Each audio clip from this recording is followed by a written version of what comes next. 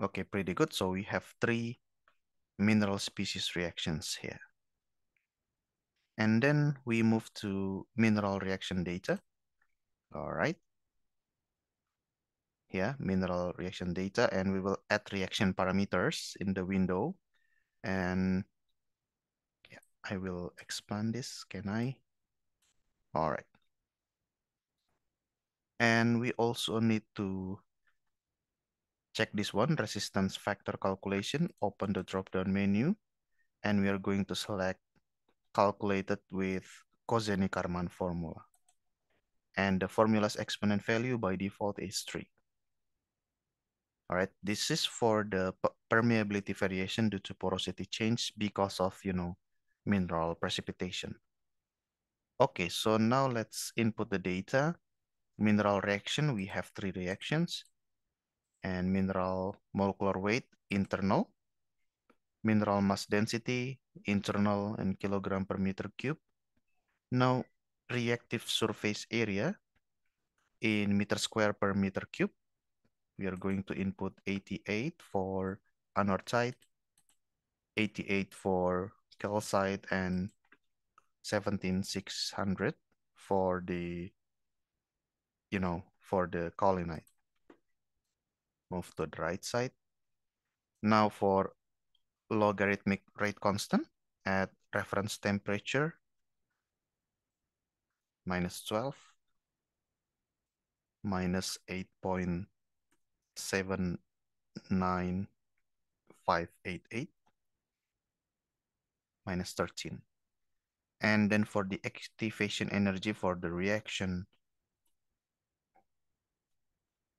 this one, and then for this one, 41,870, 6276260.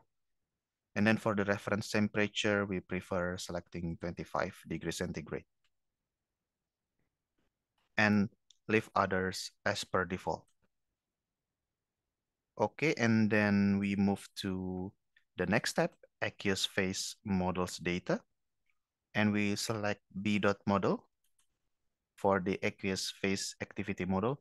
Hopefully later on we can talk about this B.model. All right. And then for the almost there, I think. Not this one. We will navigate to the component selection properties node and we will choose aqueous phase. So, okay, so I think we can finish this one first. Click on OK. And now let's find, wait a minute, for the component, this one. I have difficulties in finding this one, component selection properties. And then let's go to, yeah, here we have the component CO2 and methane. Go to aqueous phase. And we will specify the NaCl concentration. And it's going to be 0.1, but we will change the unit. The unit is molality. Mole of the, this one, mole of the salt, NaCl, per kilogram of the water, H2O. We will maintain the harvest method. And then I think pretty much that's all. Okay. And a little bit short note for the salinity calculation. The user can choose the option for calculation of salinity using Cl- and Na plus ions concentration, or we can also use a constant salinity, right? And in this case, we will use constant salinity, of course, with this value 0.1 in terms of molality. But you can also select, or you can prefer select performing the calculation for the salinity by considering the ions of Cl- and the Na plus, the concentration of the ions. Okay. So far so good. Now we will go back to the CMG GEM EOS model. And from here, again, select GEM reaction and we will navigate to the aqueous phase models data. Here we select use constant salinity 0.1, and we will enter here aqueous phase threshold mole fractions. We can read the description. Mineral precipitation or dissolution rates will be set to 0 if the mole fraction of the gaseous component in the aqueous phase is less than the specified threshold value. Okay, and we will select 0.0001 for the CO2, and for CH4, it really doesn't matter because CH4, remember, in our case, is the trace component. So you can just input 1, that doesn't matter. For the sake of simplicity, we use value of 1 there. Okay. So again, this is the aqueous phase threshold mole fractions.